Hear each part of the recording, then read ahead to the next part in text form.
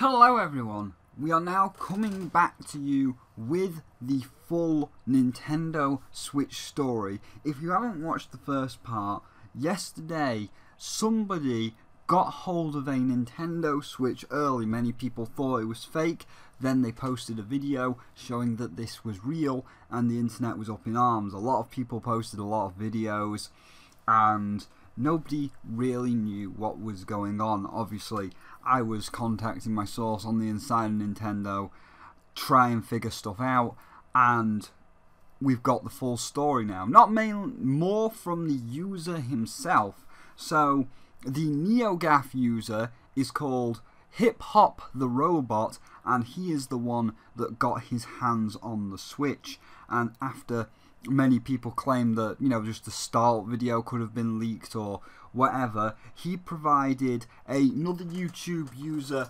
by the name of Dicefly. I'll link his video or the original video in the description below.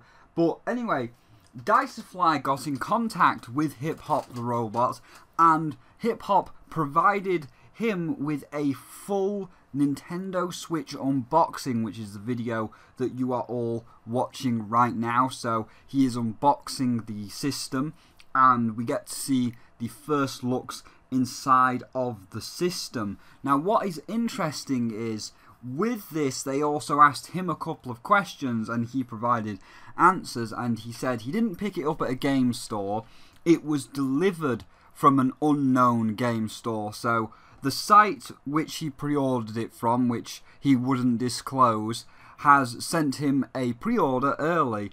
As we do not know the site, we do not know the company, but he refuses to also disclose which company sent out the pre-orders early. But it was an online company, not a real-life company.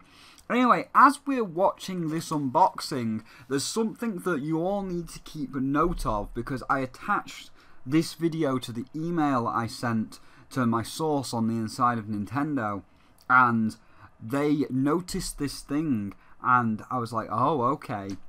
Because Hip Hop the Robot, he isn't stupid. Obviously, a lot of people around the world are seeing this unboxing, and a lot of people are sending this, on Twitter. It's trending. It's getting a lot of traction, including Nintendo higher-ups knowing about this thing. And because he knew it would get a lot of traction, and it's not Dicefly, it's not the YouTube user himself that has done this, it is the NeoGAF user that created this video that has done this in the editor. But if you watch, and I will go to the 2 points in the video where it happens as well, so here and here, if you noticed, he blurred out the barcodes, because every Switch that has currently been manufactured, this is now coming from the inside source at Nintendo, and this is why Nintendo can't track it, or why it was blurred. It was blurred for this reason. You see, every product that exists has a barcode, and that's not just for shops to scan to register, but every barcode has a unique number, and that unique number tells you what unit it is. Now, Nintendo has made 2 million units of the Nintendo Switch, and whatever number that one is that this guy's got obviously went to a certain particular store. Now, according to my resources at Nintendo, she says that all of the all of the Switches have been produced, and they did leave the factory in Japan and have been distributed to the Nintendo headquarters worldwide over 2 weeks ago. And right now, all of the Switches have been in transit to companies, or companies are now getting them. Some haven't got them yet, others are just barely receiving them. So it is, this particular Switch must have literally been received 1 day ago and then sent out to the guy the very next day. Like, they've only just barely got their hands, or the distributor has only barely just got their hands on this and then they've just shipped it to him. But if that barcode was unblurred and Nintendo got hold of this, they would be able to see what number it is, and by seeing what number it is, they'd be able to locate which country it's from, and more specifically, which country shipped it early and which distributor shipped it to him early. So obviously, to save the distributor's identity and to save the distributor getting hammered by Nintendo, the barcode has been blurred out so that the Switch cannot be tracked. So that's the actual reason for the blurred barcode, as if it was not blurred, Nintendo could track it to the country and distributor. So he isn't stupid. He knew Nintendo would eventually see this and would eventually catch on to that barcode. So he's been very careful in all of the content that he's produced to make sure any kind of barcode or anything that gives away the barcode has either been removed or blurred out.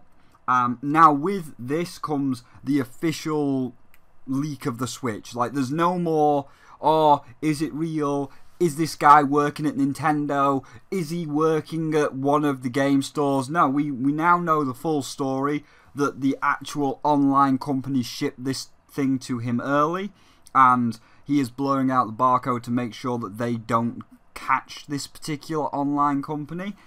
And it's now official. This is a 100% official leak. There's no and ahhing anymore. This guy got it early. The Switch has been leaked early, and of course this is only the first of many videos to come.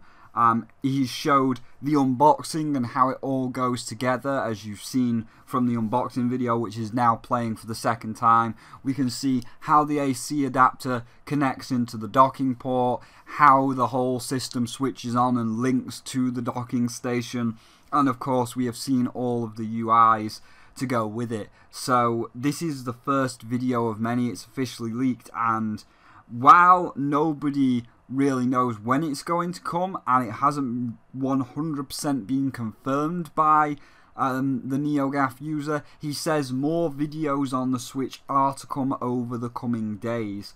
I don't know whether that's going to be a game, because as of right now we've only seen the system being set up, we've only ever seen the UI, but I'm assuming that this guy did indeed buy a game with his Switch, maybe even bought 2 games with his Switch. So I'm assuming that the videos that he's talking about in the future are going to be the games he's got. So he's probably going to be showing 1-2 Switch and Breath of the Wild, you know, actual physical games for the system within the coming days. So I'll be sure to keep on top of that.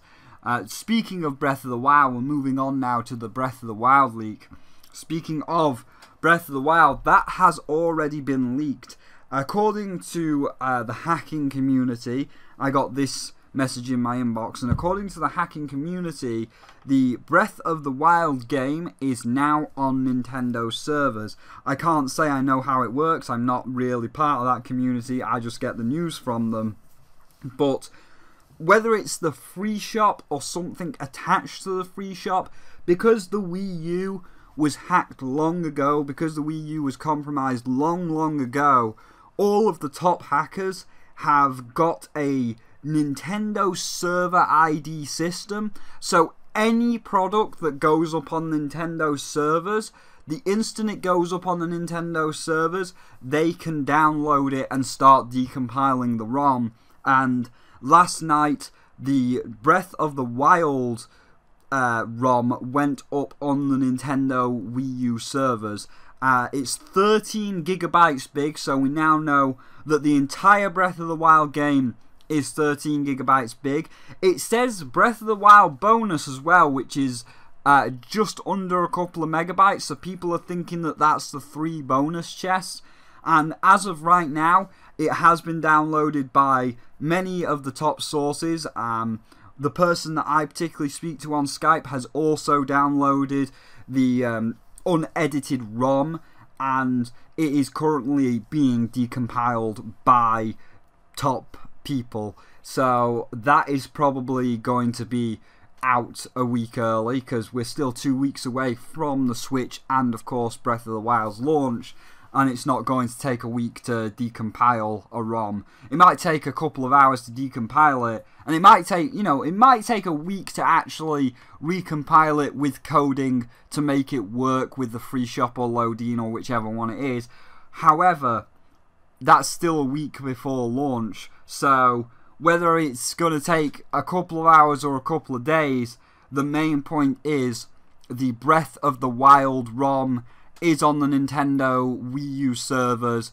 The ROM itself, or the main 13GB file itself, has been downloaded. It has been compromised. It's being decompiled as we speak, and I will, again, that's as far as I know right now. I will bring you more updates on that when it happens. So right now it's just a waiting game. Obviously we're waiting for the NeoGAF user to maybe upload him putting the SD card of Breath of the Wild and 1-2 Switch into the Switch, the videos he's said that are coming in the future. And we're also waiting to see how the hackers deal with the Breath of the Wild ROM. And in the next couple of days, obviously, if we see people starting to play Breath of the Wild, we know that they have got a hacked Wii U, and they have successfully cracked the ROM and recompiled it to work with Loadin or whichever operating system you require to run hacked games. So at this point it is a waiting game, but it is now 100% confirmed that not only has the Switch been sent out by an unknown company early, so more than him have got it, because this is a company that sent several out early, so there could be other people, or there are other people that have got the Switch early. They have just not made themselves public right now, but it's 100% confirmed the Switch has been leaked early. A unknown online company has distributed 7 or 8 pre-orders to different users earlier than expected, and Breath of the Wild's ROM is now on the Nintendo servers, and all of the hackers have indeed downloaded that ROM and are currently decompiling it. So that's the thing. I am probably going to be honest and scrap the Spyro acquisition, and I was going to reveal the name for it as well.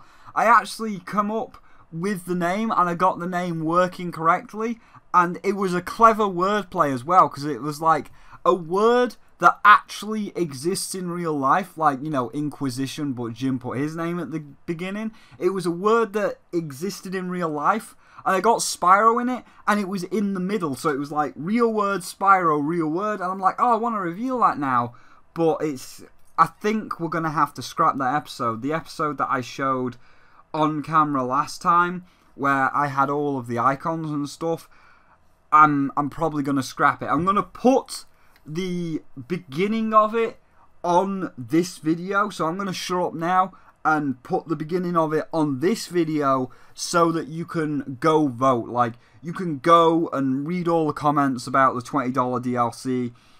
You can go vote on the icon, because I talk about voting on the icon, and we'll go from there.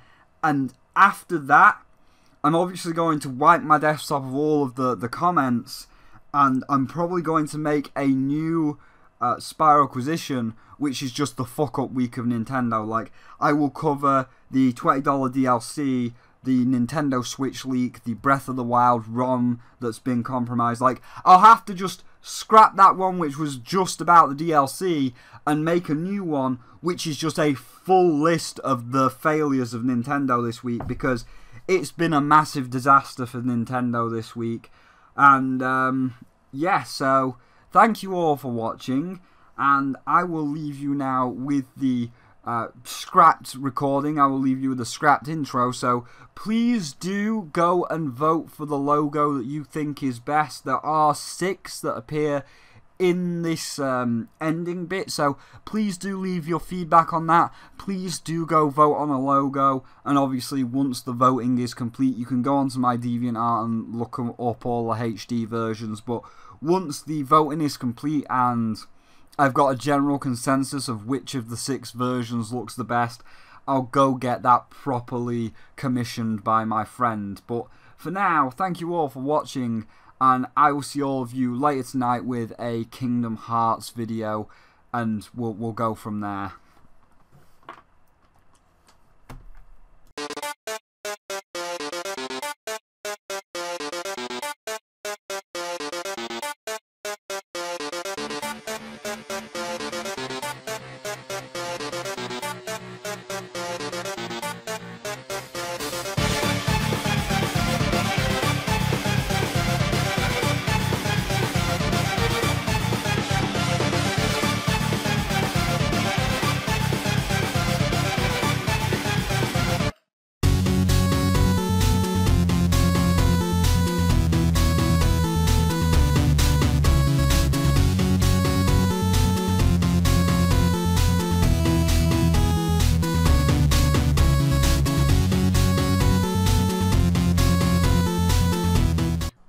So, before we begin, an update. We have a design for the logo. I had a couple of people give me some interesting designs, and the one I went with, I doodled it up myself, so it's not proper yet, but I've got 6 versions of it. And it's basically the S, but it's got the wings, and it's got an orb behind it, and then also a gem, but I don't know if the gem looks okay, or if it should just be this. But I'm going to put all 6 on screen right now, and you can leave a comment down below, or go onto my DeviantArt where I'll upload all of the bigger versions that you can have a look at separately, and the DeviantArt's down below. But basically, I don't know which one to go with, so I want you all to vote on which one of the 6 you like the most, and then when I know which of the 6 everybody likes the most and the one I'm happy with, I'll get one of my friends to turn that into a full proper vector that is got some artistic cohesion. You know, it's not just like a CGI S with someone else's orb and some crappy paint wings. It'll all actually be done by the same artist, so I'll commission that. And the intro music was also decided, so I'll start using that, but I've got to get the intro all fully animated and commissioned. But for now, let's focus on the logo for this episode, and also please continue to throw... Oh no, someone give me a name as well. I should change the name. I'll leave it as Spyroquisition for this one episode, but someone did give me the name. I just need to work in the O, because someone had the letters SPYR, and it's like, oh, so close, we're just missing the O. But when you add the O, it doesn't sound right, so I'm just trying to work in the O for the final name. But we've got the name. We're going to vote on the logo now. We've got the intro music, but I just want you to all vote on the logo. But anyway, Nintendo, if you can't tell from that intro, Nintendo's being stupid again. Jesus, two fucking Spyroquisitions in a row, and they're both about Nintendo. This is gonna go down. It's gonna go down great, isn't it? It's gonna go down really goddamn well. So yes, because Nintendo just can't stay away from trouble because they're naughty little boys. Let's talk about Nintendo again.